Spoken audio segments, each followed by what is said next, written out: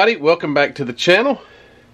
So I'm back on the Nova SS PT2 1964, the let me pronounce this right, Moebius kit. I love the comment section.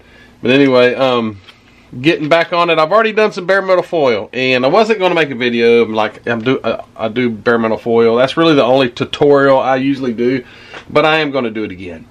I already did the front glass, rear glass, and the side window, but I'm going to do the other side. That seems to be probably the more difficult. Front and rear windows are pretty easy. I actually did these in 4 pieces rather than doing the one big humongous piece. I did use 1 piece here though. This is just a single piece of bare metal foil, and I'm going to do that on the other side too. This car also gets a lot. It gets this strip right here. This one's going to be fun. There's a little strip that runs all the way down, and then there's this that comes here down and to the front. So there's quite a bit of foil on this car. So with my glasses on, before I forget, let's get a measurement. So in millimeters, I need to have it. I overkill. Okay, so I'm going to go 8 centimeters actually, and it needs to be about 2.5 centimeters tall. So 8 by about 2.5. What is this? I'll do it right here. 8 by 2.5. I've got a very sharp with black Sharpie on it razor. So 2.5 right here. I'm going to show you how to properly waste a bunch of bare metal foil, but I think does a better job. All right. 8 centimeters, sorry. And then I don't use my sharp knife to get the foil off. I have one that's got a broken tip and it's dull, and I get it off with that one.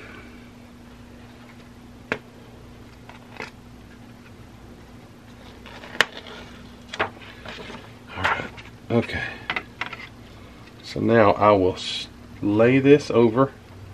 Let me do this where you can see, not where I can see.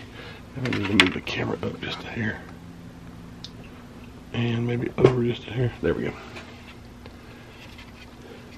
Yeah, a little better. So,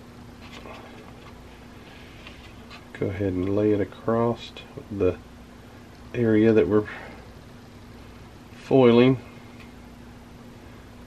Get it started. Take your Q-tip and let's get the bottom started first. Oh boy, it's not sticking. Some of this bare metal foil is the worst, but the harder you press, the better it sticks. So press the fire out of that without breaking your car body. Hadn't had any trouble with the other not sticking. Get it stuck all the way around this trim, and like I say, the harder you press, the better it does stick. I use these, I get them from the dollar store. These they're pointed. I'm trying to, there we go, pointed. The tips aren't real strong. But then the other day at Hobby Lobby, I was there, and they had some of these on clearance. And I'm looking at this all backwards, but anyway, they had these. These have really, they were in the model aisle, by the way. They have a very, very stiff point, and you can definitely get in these crevices, and I'll show you what I mean. So press this in, get your quarter window pressed in. Don't press so hard you're going to bust through. Just get it pressed all the way down. You can stretch bare metal foil, it will stretch, but it will also rip, and it will also pull all the rest of it that you've got looking so good out if you're not careful. So get it all pressed very nicely, just like so, all in that quarter window.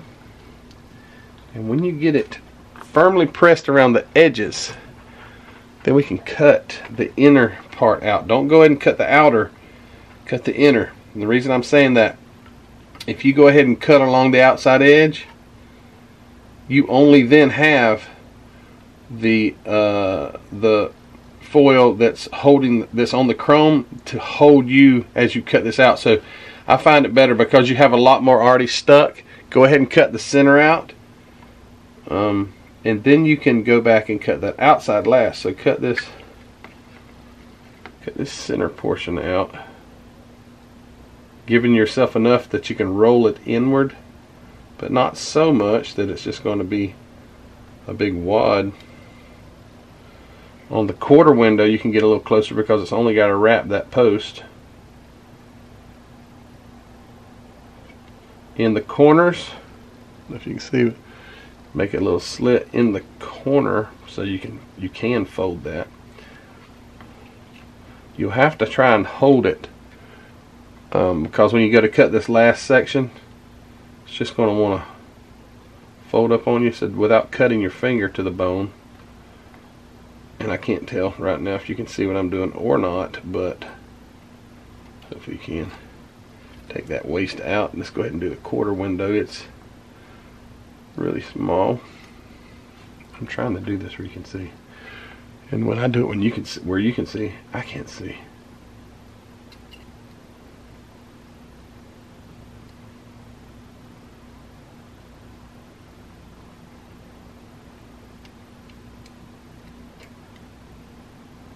Okay, so in every corner, give it a little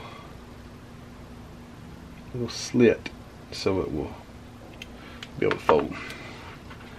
Alright, now gently with your Q-tip roll those edges over.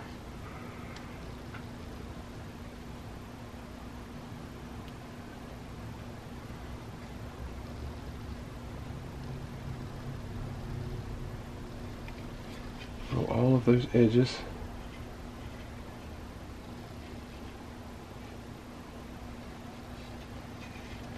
Come on the inside and roll it on over and fold it down.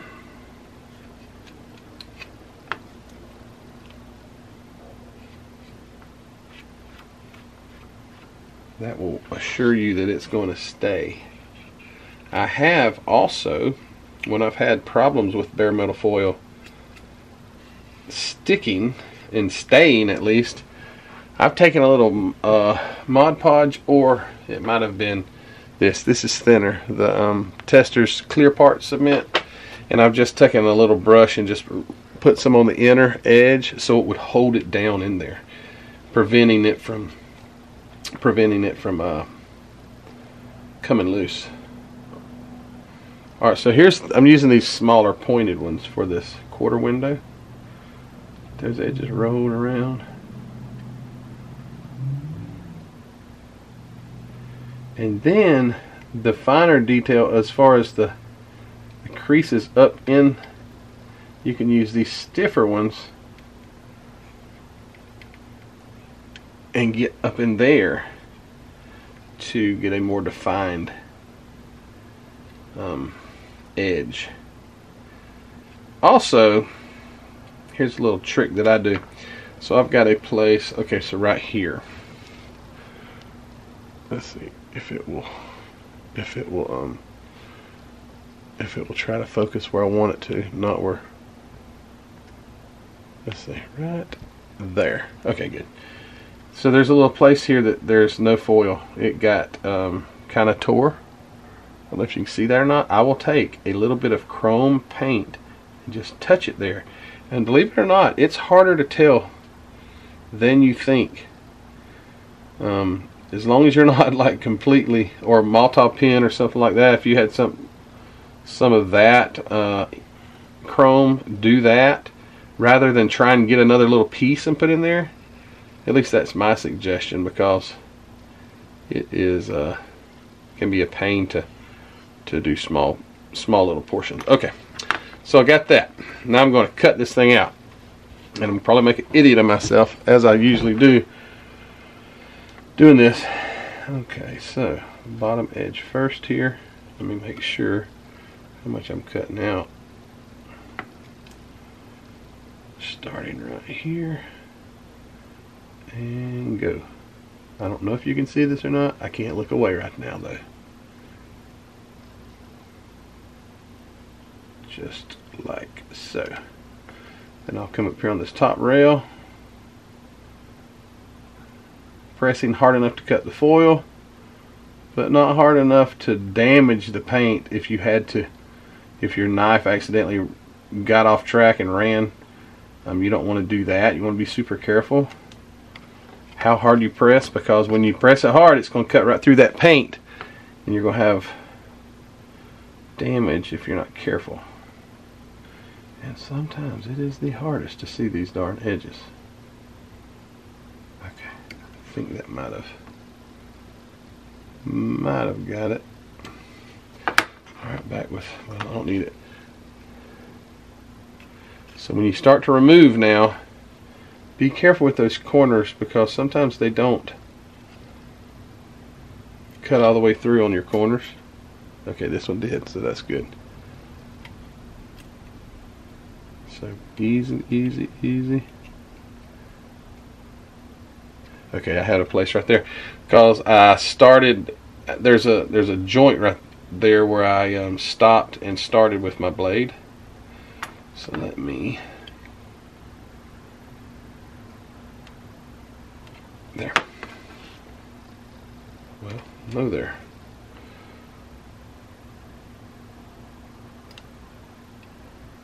Okay. Well, darn it. What's going on here? Let me do this again.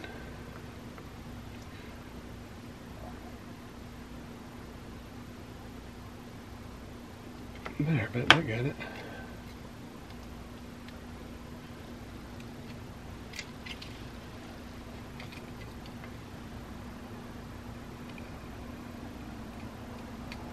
Okay. Now take your Q-tip and push those corners back, because a lot of times they will roll up on you. Here's a little place I need to trim off.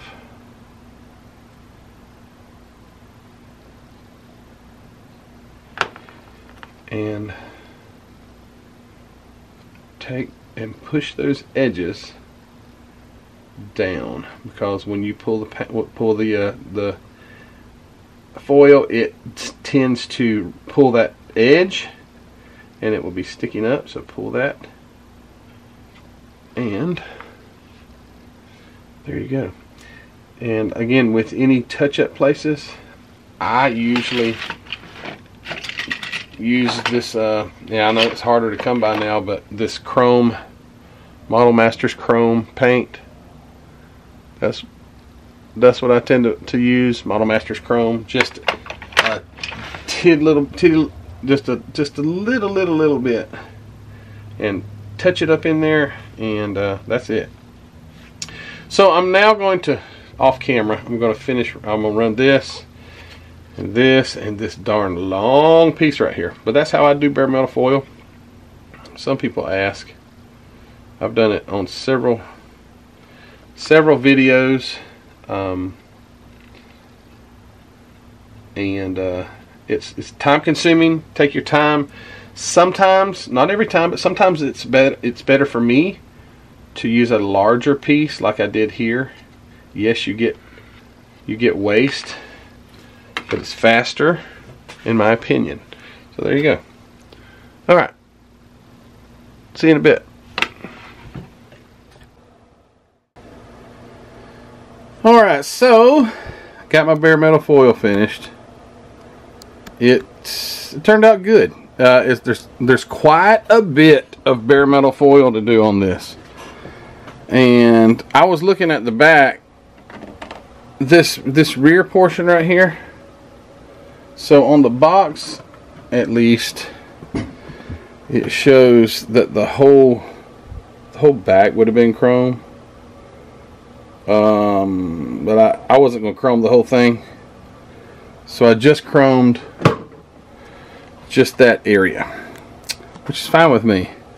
The color, once the chrome is on it though, at first it was kind of like, it seemed like a rust color. It was like a mistake.